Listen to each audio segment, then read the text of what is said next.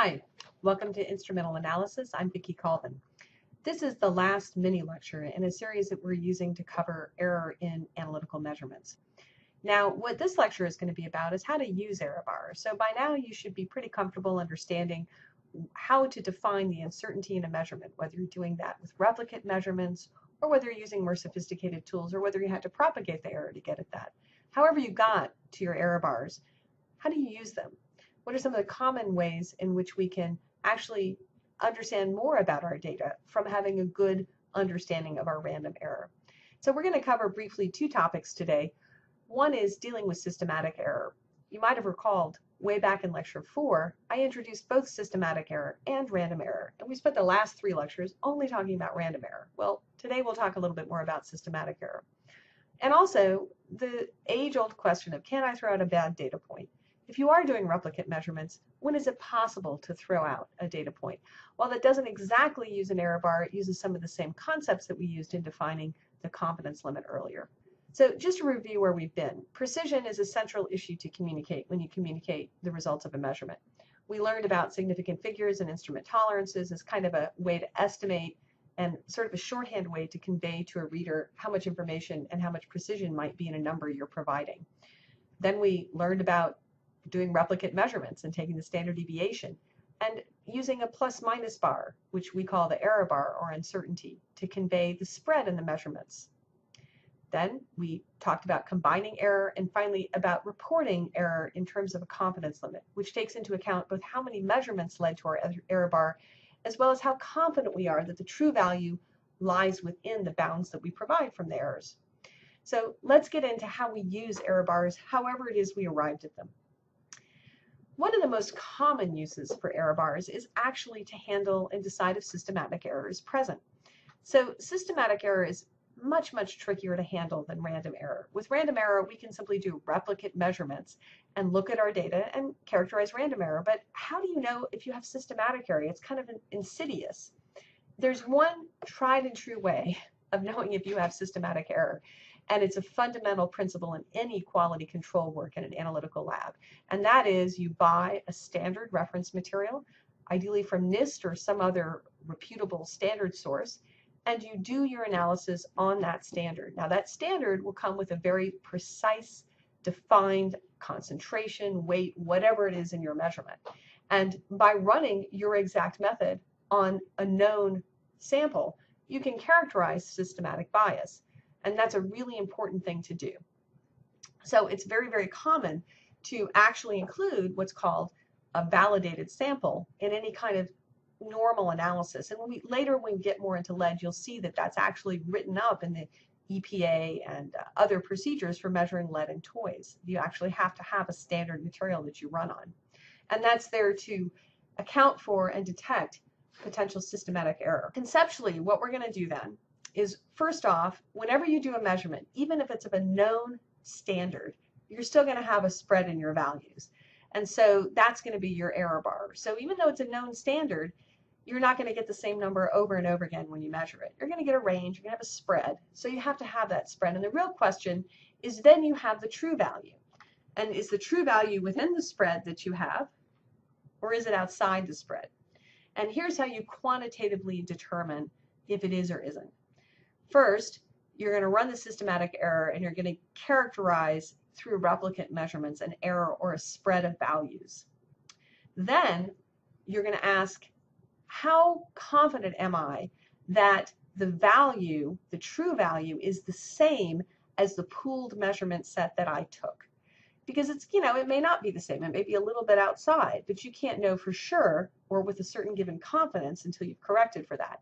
So what you're going to do then is you're going to actually calculate the confidence limit that they are the same. So you're going to take your average minus the true value, divide it by the standard deviation, multiplied by the number of measurements you made.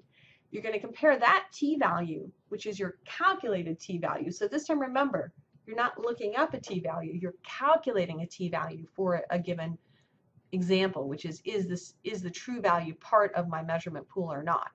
Once you calculate that, if it's less than the t-value you look up in the table, then yes, you can say there is no systematic error. The true value is contained within my data set. Or the converse is that actually the true value is too far outside the data set, and you actually find that it is greater than that, and then you cannot conclude that. So here's sort of mechanically what you're going to do. You're going to calculate the t-value for your data sets, in effect calculating a t-test experiment, if for those of you who've had more statistics. You're going to compare that to a t-table that a t that you pull from the table for a given confidence limit, typically 95% if it's not specified, and however many measurements you made when you measured the standard sample. If the experimental t is less than the t in the table, then you're good to go. You have no systematic error. If it isn't, you conclude that your true value is actually outside the range of your measurements, and that's an expression of some sort of systematic error. By convention, as I said before, if you haven't been given a confidence limit and you're just asked, is there evidence of systematic error, you're going to go for a 95% confidence limit. It's just kind of a convention. So let's do this quick example. So what this example is telling us is that you've bought a standard, which is 20%, and this is typical way to figure out if you have systematic error. So by buying a standard, they're certifying a value of 20.00%. This is the truth. So the question is, are these values that you did your measurement, are they likely to include the truth or not likely to include the truth? And specifically, are they 95% confident to include the truth? And if they are not, there's a systematic error. And if they are, then you can attribute the difference between 20.06 and 20.0 simply to some sort of random error. So here's how you go about doing this. First is that you're going to calculate your t-value rather than looking it up. So you're going to have what we call t experimental, and that's given here. It's the average of your measurements minus your true value divided by the standard deviation times square root of n. Then what you're going to do is you're going to look up the t, which is basically telling you the t that you can tolerate for 95% in n. And if your t is less than, then yes, the two are the same data set. And if they're not, then they're not. So let's do this. Now it's just a plug and check problem. Let's calculate t experimental, 20.06 minus 20. Notice the absolute values divided by the standard deviation times root 6. And look at this, we get 5.9, which is greater than the t we got from the table. So we looked that up from the t table. And so as a result, we know that there is, yes, systematic. I want to give you one other example of a decision, and this is a little bit, you don't exactly use the error bar here, but you use some of the same ideas, and it's such an important idea I wanted to make sure I at least mentioned it. So often when you run replicate measurements, you'll get some measurement which is just way out of whack. So say you're measuring chloride content, like in that last example, you'll get 20.00, 20.01, 20.02, maybe a 19.9, and then all of a sudden you'll measure 15%. And then you'll go back to measuring all these normal values. And so the question is, can you toss out the 15%? Can you just say that's an outlier, that something happened when I collected that and it's statistically not relevant to the pooled data? And that's a really tough thing to do. And there's certainly a school of thought that says under no circumstances should you ever toss a data point. However, there's also a school of thought that says, you know what happens? Sometimes you get an outlier, you get a glitch, something happens, and that data point is different than the rest. You can't just willy-nilly throw it out because it seems like it's not right. You have to have an objective way to make that assessment. And that's what I'm going to explain now. It's called a Q-test. So what you're going to do is you're simply going to take the outlier. You're going to put all of your values in range of smallest to largest, let's say. Say your outlier was the 15%. You're going to take the difference between the 15% and the next lowest value in that chain. That's called the gap. You take the absolute value of that. And then you're going to divide it by the full range of all of the measurements. And then you're going to get a fraction because the full range is almost always going to be bigger than the difference between Q1 and that. And if that fraction is large enough, then you can actually reject it.